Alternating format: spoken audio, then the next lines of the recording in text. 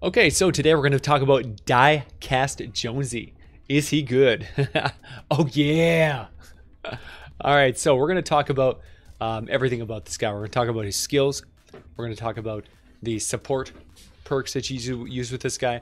We're going to talk about the kinds of weapons that I prefer to use. We're going to talk about everything to do with Diecast Jonesy and what makes him such an awesome, fun character. All right, guys, if you love what we're doing with the channel and you want to support, please use our supporter creator code. It goes a long ways to helping us be able to continue doing this. So thank you so much, guys. All right, let's get right into it.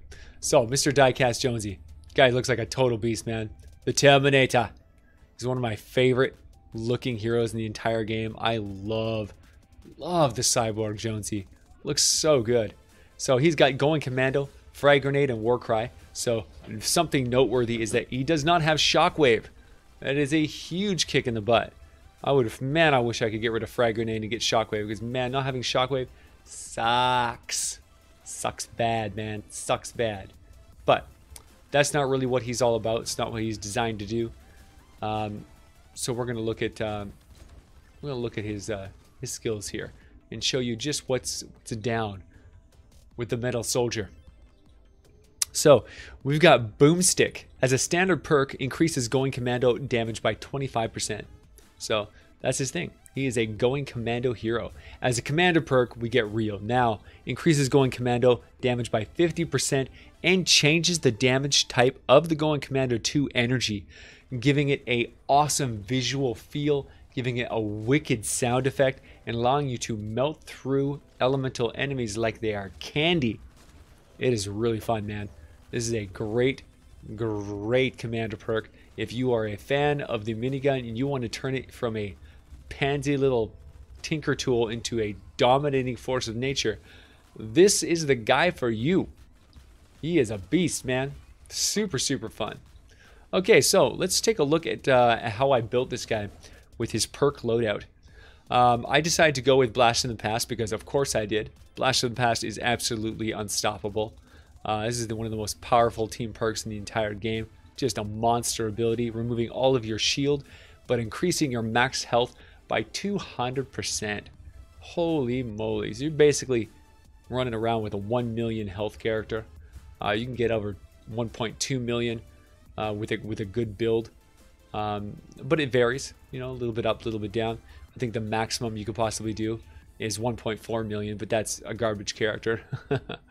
That's just going for health, not synergy. So the Blast in the Past, we have to pick 2 Dino heroes to activate this talent. So these are the 2 heroes you want to pick with him. You pick Saurian Might, featuring Rex Jonesy. That's his ability.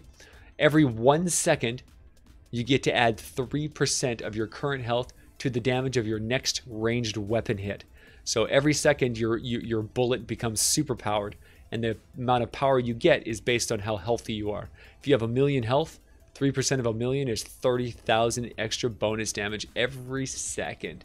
So just horrifically powerful. So good. So good.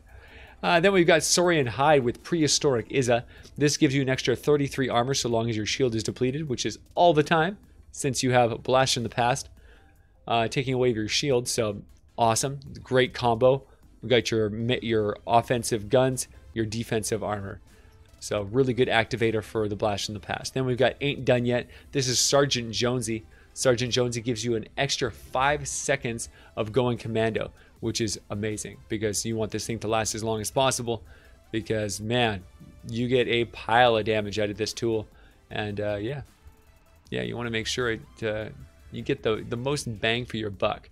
So because we're focusing heavily on the Going Commando, we want to make sure that we get all the buffs that we can possibly get for this ability. Commando Spitfire is giving us Going Again. Going Again decreases the Going Commando cooldown by 30%, allowing you to use the ability more often. So that's really important because we want to use this skill as many times as we possibly can over the course of the mission, and this guy will give us an extra boost to that. Now, last but not least, we have the Survivalist Jonesy. Survivalist skill. Eliminations heal you for 39 base health over 3 seconds. Duration refreshes with additional eliminations. So as long as you keep killing, you keep healing. slow and steady. So really, really good high sustain ability that works fantastic, whether you're getting kills from your abilities or from your traps or from whatever source that you are getting your kills from. That health will just keep on rolling in. So that is the Diecast Jonesy. Now his abilities are really, really cool. So with Going Commando, the Going Commando ability is you just pull out a minigun and you just start absolutely tearing everything up. It lasts for a good long time with your bonuses and does an incredible amount of damage to all your enemies. You typically want to wait until you get to the start of an engagement where you have lots of enemies to shoot at, and then you just backpedal. As they run into you, you just kind of spray back and forth and just cleave everything into dust. This thing will tear up in a crowd in a hurry, man, in a hurry. Frag grenades, you want to make sure that you use these, throw them directly into the ground or throw them into packs of 3 or more enemies if you want to get any real effect out of them. They can be good for knocking enemies down or stunning them or staggering them, just giving you a little bit of extra time to not take damage and not get ganged up on. The war cry, you throw up your hand screaming your war cry, and it gives you a massive, massive damage bonus to you and your entire team. It gives you 45% extra weapon damage bonus, 30% faster fire rate, and it even increases your melee attack by 20% if you're a melee character. And this one lasts for 12 seconds, so pretty nasty.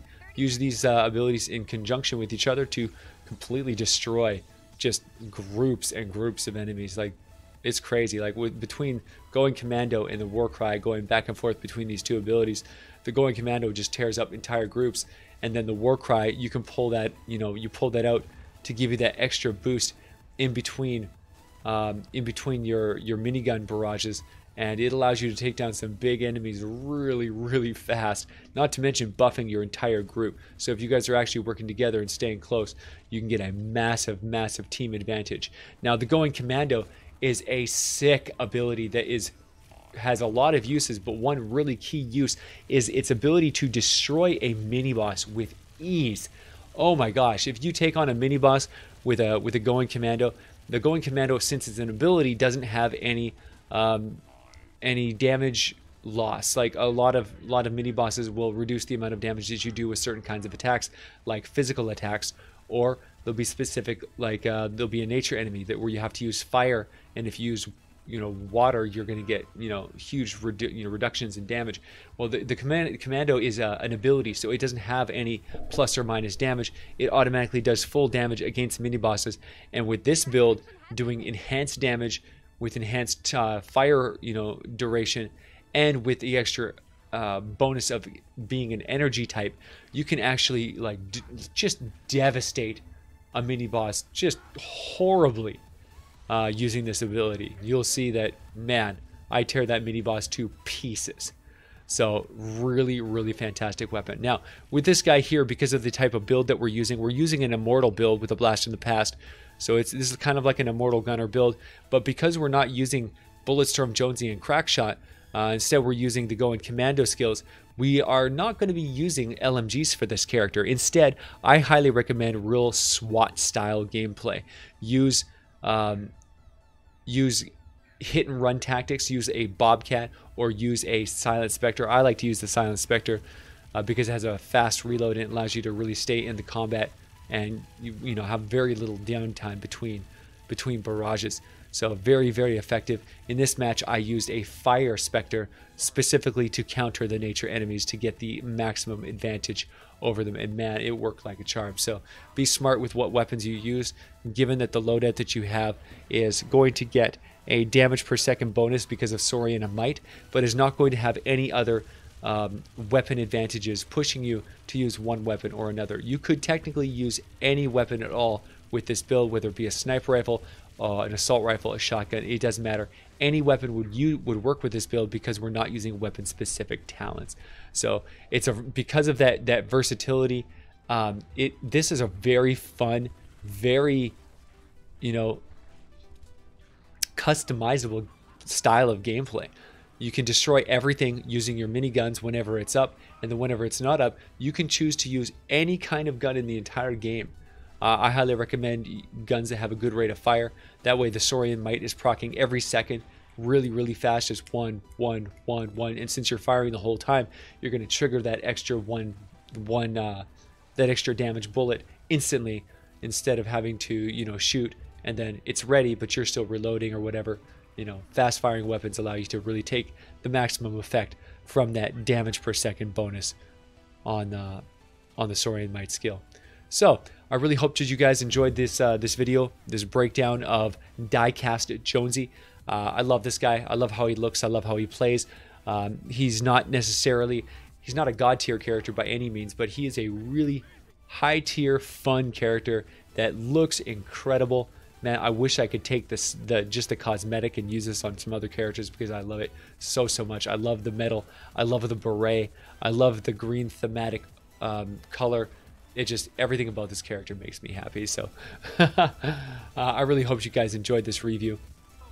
Thank you so much for all the support on YouTube and on Twitch. We're out here streaming over 18 hours a day, every day with no days off, doing 81-hour marathons using the help, with the help of my wife. And man, it's just a blast. Thank you guys. I really hope that you guys come on, join us over on Twitch, and come over and ask me, hey Vash, how do I play some games with you? Because I play with my viewers all day, every day, and I would love to teach you how our system works so that you can play with us too. Alright guys, make sure you like and subscribe, ring that bell, leave that thumbs up, and comment down below and let me know what you think of the Diecast Jonesy. Are you as big a fan as I am? And if so, what type of support builds did you use when you went and, put this guy together? Alright guys, thank you so much. I'll see you in the next video.